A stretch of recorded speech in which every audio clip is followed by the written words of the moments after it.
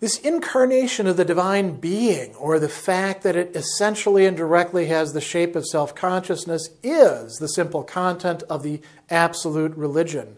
In this religion, the divine being is known as spirit, or this religion is the consciousness of the divine being that it is spirit. For spirit is the knowledge of oneself in the externalization of oneself, the being that is the movement of retaining its self-identity in its otherness. This, however, is substance, insofar as substance is, in its accidents, at the same time reflected into itself, not indifferent to them as to something unessential or present in them as in an alien element, but in them as it is within itself, that is, insofar as it is subject or self. Consequently, in this religion, the divine being is revealed. Its being revealed obviously consists in this, that what it is known. But it is known precisely in its being known as spirit, as a being that is essentially a self-conscious being. For there is something hidden from consciousness in its object if the object is for consciousness an other or something alien, and if it does not know it as its own self. This concealment ceases when the absolute being, qua spirit, is the object of consciousness. For then, the object has the form of self in its relation to consciousness, that is, consciousness knows itself immediately in the object, or is manifest to itself in the object. Consciousness is manifest to itself only in its own certainty of itself. Its object now is the self, but the self is nothing alien. On the contrary, it is the indissoluble unity with itself, the universal that is immediately such. It is the pure notion, pure thought, or being for self, which is immediately being, and consequently being for another. And as this being for another, it is immediately returned into itself and in communion with itself. It is therefore that which is truly and alone revealed. The good, the righteous, the holy, creator of heaven and earth, and so on, are predicates of a subject. Universal moments which have their support on this point and only are when consciousness withdraws into thought. As long as it is they that are known, their ground and essence, the subject itself is not yet revealed. And similarly, the determinations of the universal are not this universal itself. The subject itself, and consequently this pure universal too, is, however, revealed as self. For this is just this inner being which is reflected into itself, and which is immediately present, and is the self-certainty of the self for which it is present. This, to be in accordance with its notion, that which is revealed, this is then the true shape of spirit, and this is its shape. The notion is likewise alone its essence and its substance. Spirit is known as self-consciousness, and to this self-consciousness it is immediately revealed, for spirit is this self-consciousness itself. The divine nature is the same as the human, and it is this unity that is beheld.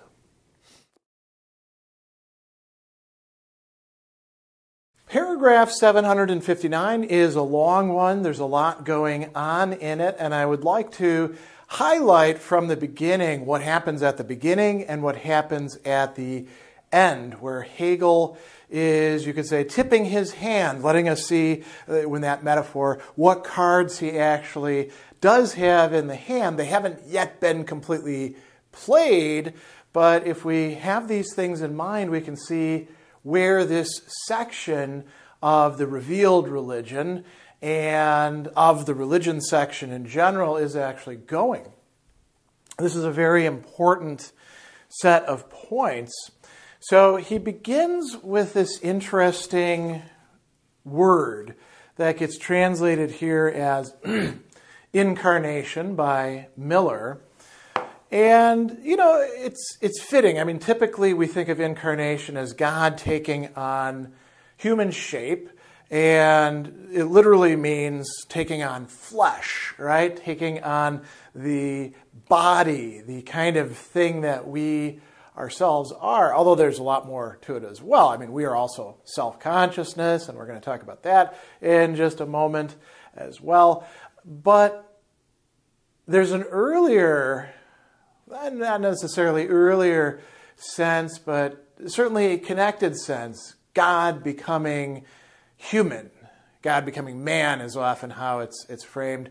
You could think too, the cur deus homo of St. Anselm, which is not the first attempt to provide some sort of, look inside the mechanics of the, not just universe and creation and its fall and redemption, but why it is and how it is that the divine not only can but should become human. Completely human, right? And we're going to see a reiteration of this a little bit later towards the end when Hegel is telling us that the divine nature is the same, dasselbe, right, as the human, menschliche, right? And it is this unity that is beheld, that is intuited, that is being grasped in sensuous forms as well as cognitively and affectively.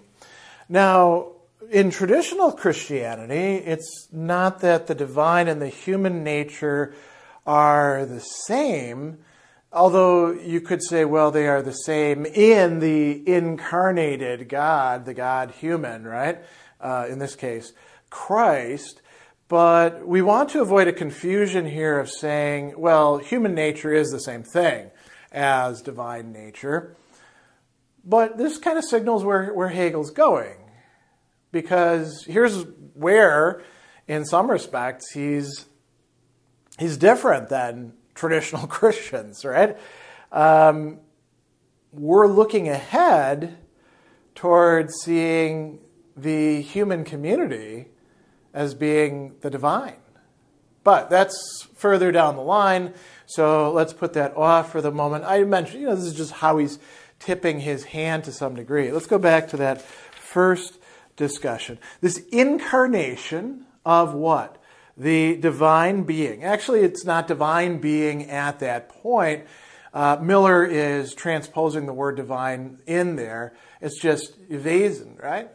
But later on, that's going to be das göttliche Wesen. So, it's okay. It's not a big deal.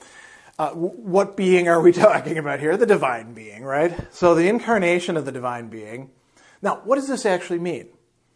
It says, or the fact that it essentially and directly has the shape of self-consciousness. This is the simple content, the einfach Inhalt, right, of what Hegel here is now calling the absolute religion. Now, absolute is at a higher level, the revealed religion in relation to nature religion and the religion of art, what we could call the religions of the world in other ways and the religions of the Greco-Roman complex, throughout history, going into theater, drama, that sort of thing. That is being revealed as important, but not the absolute religion. The absolute religion is going to be one of Offenbarung, revelation. Revelation in what sense? Revelation to whom? Revelation, even more importantly, processed and worked through in what ways? Well, this is what it lies in the many paragraphs ahead. So he says that the incarnation is the simple content of the absolute religion. How do we make sense out of this incarnation then? Well, it has the shape of self-consciousness, the form of a self-conscious being, which exists for other self-consciousnesses like ourselves. So then he says, in this religion, in this kind of religion, the divine being is known as spirit, Geist, right? For spirit is the knowledge of oneself in the externalization of oneself. So this is something important about spirit, not something, radically new, something that Hegel's been talking about, knowing the self by externalizing the self. This is how we actually do come to make sense of what it is that we are, and so do other beings as well, and we can compare and contrast to each other. We're all externalizing to some degree, and we have to, by the way, as self-consciousness, because, as we know from the self-consciousness section, self-consciousness is self-consciousness in relation to another self-consciousness, so there always has to be some othering, some externalization going on. Now, he says the being that is the movement of retaining its self-identity, what it knows itself to be, in its otherness. And this is, typical Hegelian stuff. Things are related to their others. Self-consciousness is like that. Spirit is like that. What do we have going on? So he says, this, however, is substance. So, as in the previous paragraphs, we're going to see a lot of S words, right? A lot of things coming up that are connected to each other, that reveal or transform into each other. And so we're going to have substance. We're going to have not self-consciousness per se, but self-conscious being. We are going to have the subject, and then we are going to have the self. So 4 S's there, right? 5 if we want to count spirits, right? And these 4 are S's in the German, but Spirit, Geist, of course, is not, but 5 in the English, right? So what's going on here in terms of substance? So he says, this spirit, right, is substance, insofar as substance is in its accidents. So we'll come back to that in a moment. At the same time, reflected into itself, not indifferent to them as something unessential or present in them as in an alien element, but in them it is within itself. Okay, so what are we talking about as substance there? So a substance is something that remains not necessarily the same, because its accidents could be changing, but remains the same substance through time. So I am a substance, you're a substance, this chalkboard is a substance, the lights that I'm using to illuminate this as I talk to you are a substance. We can break substances down further into, in the human body, organs, which are they substances or not? Well, it depends. Like Aristotle says, a hand cut off is not really a hand in anything other than an equivocal sense. But suffice it to say, we have substances, and substances do have accidents, that is, things about them that do change. So Aristotle had a whole list of accidental categories, that is, things that are contingent, things that happen to be the case. And some of these could even be things that seem to go very deep, like being a good person or a bad person. Hegel, by the way, is he's unwilling to follow along with a substance ontology where substances are what they are in themselves and don't really change. I mean, we do, in fact, change through some of our accidents. Even Aristotle recognized some accidents are proper accidents, and others, like wearing a pink tie, are pretty contingent, right? So let's come back to this. So substance is in its accidents reflected into itself. Why is he bringing that up? Well, spirit as substance knows itself through its accidents. You might say sometimes this happens through just, scrutiny of self. Sometimes this happens through, seeing it through the eyes of the other self-consciousness or hearing their reports about it. Sometimes it happens through doing something. Let me try on this pink tie. Not a color I would typically wear, but it looks good actually. And then I can think about other things connected with pink is associated with femininity or things like that. And yet historically that's a new thing. That's a 20th century thing, because in the Middle Ages pink was one of the most dynamic and masculine of colors. And you notice all these things that are packed into just that one little thing, that one accident right there having to do with this substance which I am using as something accidental for myself when I put it around my neck. I am the substance in this case. We could go on and on and on with examples of how it is that a substance can be reflected into itself through its accidents, not indifferent to them. Not indifferent to them, meaning that the substance is itself in some way affected by its accidents in itself, right? Not indifferent to them as something unessential or present in them as in an alien element. What does that last part mean?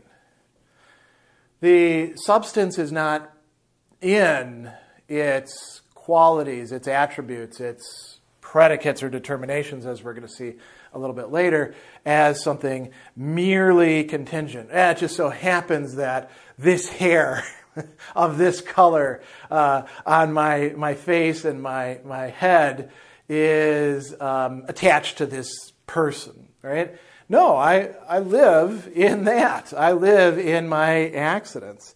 And so do other beings. And so he goes on and says, in them, in these accidents, the substance is within itself. And here we now get to the next thing. That is, insofar as it is subject or self, which we're going to come to very soon. Then he goes on, and consequently in this religion, the divine being is revealed, offenbar, right? It is shown. It isn't just revealed, it reveals itself. Right? This is even more important as well. It's revealing itself as another human self-consciousness, as well as divine, right? So he says it's being revealed, and there's obviously consists in this, that what it is known. Okay, that is pretty obvious. Revelation has to do with knowledge, right? And then he says, but it is known precisely in its being known as spirit. What is that now? Now we get to the next one. That is essentially a self-conscious being. Wesentlich Selbstbewusstsein. Not just bewusst, self-conscious, right? But Selbstbewusstsein, a self-conscious being. So we've gone now from substance to self-conscious being. It is both at the same time. It's also still spirit. And he says, there is something hidden from consciousness in its object, Gegenstand, if the object is for consciousness an other or something alien, and if it does not know it as its own self. This concealment ceases when the absolute being, qua spirit, is the object of consciousness. Right, so the absolute being here is the divine being that is being incarnated, being made human, and we, the believer, the other self-conscious being, is grasping that as another self-conscious being in relation to ourselves, to whom we could open up space within our own consciousness to allow it in, as when we know it, as when we develop intimacy with it, as when we have desire for, which is Hegel's not talking about here, but desire for what? For recognition from that divine being, and to recognize that divine being. So he goes on, and he says, this concealment ceases when the absolute being, qua spirit, is the object of consciousness. For then, the object, the absolute being, has the form of self in relation to consciousness. Consciousness knows itself immediately in the object, or is manifest to itself in the object. Now he tells us a few really important, interesting things here. Consciousness is manifest to itself only in its own certainty of itself. Its object now is the self But the self is nothing alien or foreign. On the contrary, it is this indissoluble unity with itself, the universal that is immediately such. It is the pure, reine, notion, Begriff, pure thought, or, and here we get some interesting transitions, it's being for self. In the previous paragraphs, we saw a lot of references to the an sich sein, right, or an sich. Now we have the für sich, and here it's explicitly für sich sein, right, being for itself, being related to itself, and this, he says, this is very, very interesting. This is immediately being, unmittelbares Sein, right? So there is an overcoming of mediation happening here that is occurring through the self-certainty, the being certain, being conscious of oneself and what's in oneself, right? So he goes on and he says here, it is pure notion, pure thought, or being for self, which is immediately being, and consequently being for another. And as this being for another is immediately returned into itself and in communion with itself, it is therefore that which is truly and alone revealed. Well, why being for self becomes being for an other? Well, because others are there, other self-consciousnesses. But now notice that it's not like, oh, there's that other self-consciousness over there. It wants to enslave me. It won't recognize me the way I want. No. In the revealed religion, with this incarnate God, human nature and divine nature being the same, there is a different relation of self-consciousness to it. The believer is, in a certain way, Hegel doesn't say this here, but we could say inhabited by the other self-consciousness, the divine and human self-consciousness. That is how there is this communion with itself. And that's why he says, it is therefore that which is truly and alone revealed, the revelation of the incarnate God. Here's where we go to yet another level, subject. The good, the righteous, the holy, creator of heaven and earth, and so on, he says. Now, what are these? These are the things that we say about God. These are things that we even put into creeds. Credos are I believe assemblages, right? We say, I believe, or the church believes, or we, the community, believe, we, spirit, believe, this.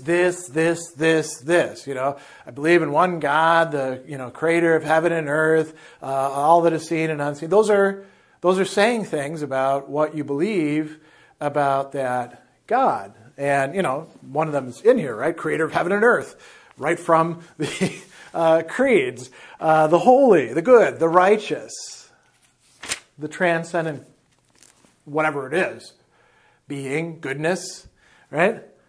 These, he says, are predicates.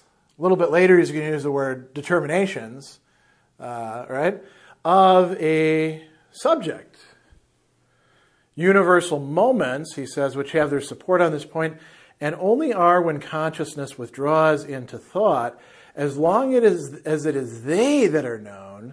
The ground, in essence, the subject itself, is not revealed. And here we're going back, in a certain way, to what was just said earlier about having this hiddenness, or having something that is not known, right?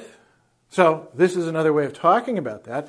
So long as our understanding of God is coming through all these predicates or determinations, which are known, both in the sense of like an individual believer says that they know it, and they're known to a community and tradition that antedates the believer and probably will continue on in the worldly way after the believer is dead. Well, people do get really wrapped up in this, and they lose sight of the fact that the divine is a subject. Not just a subject of conversation, Not just something for us to be, making ourselves subjects of, or to subject in our own way, like when we think that we're better than God or we get to boss God around. God must be this way, right? We're arguing about predicates. God is a subject in that God has agency and God has personality. God is Menschliche, right? This is a Menschwerdung, a becoming human, becoming humanity, becoming like us, poor slobs, right? There was that great song years and years and years ago. What if God was one of us? Just a slob like one of us, right? What does it mean to actually become humanity, Well, that is the subject that is to be revealed, to reveal itself, to open itself up, Offenbarung again, right? So he goes on and he says that as long as it is they that are known, their ground and essence, the subject is not yet revealed. Similarly, the determinations of the universal are not this universal itself. The subject itself, and consequently this pure universal too, here we get now the fourth thing, is, however, revealed as self, selbst. For this is just this inner being which is reflected into itself and which is immediately present as somebody that we, as we saw earlier, can touch, can see, can hear, can feel, right? Can have relations with, can eat fish with, right? To take a prime example. Revealed as self, for it is just this inner being which is reflected into itself and which is immediately present and is the self-certainty of the self for which it is present. There's a lot of selves going on in there, right? So you have to think of that in terms of, again, the believer and the religious object, Gegenstand, which turns out to be a subject and turns out to be a self, as well as self-consciousness and substance. So he goes on and he says, this, to be in accordance with its notion, that which is revealed, this is then the true shape of spirit. And this its shape, the notion, the G.W.F, is likewise alone its essence and its substance. Spirit is known as self-consciousness, and to this self-consciousness, it is immediately revealed. So we've got two self-consciousnesses there. Spirit is known as self-consciousness, both the self-consciousness of the incarnate God and my own self-consciousness, and to this self-consciousness, me, it is immediately revealed, for spirit is this self-consciousness itself. Self-consciousness is being used here in a kind of different way, isn't it?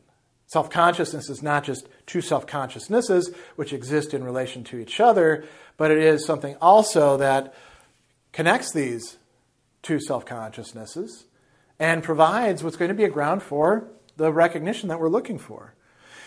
Here's where he ends. The divine nature is the same as the human, and it is this unity that is beheld. Right? So we go from the incarnation of the divine being to now the divine nature is the same as the human. Why? Well, Hegel's deployed all of this metaphysical language or apparatus to make sense of this as he's steering us towards what theologians have called the Christ event, the entrance of, as Kierkegaard in Philosophical Fragments puts it, of the eternal into time. And we could say, indeed, into humanity.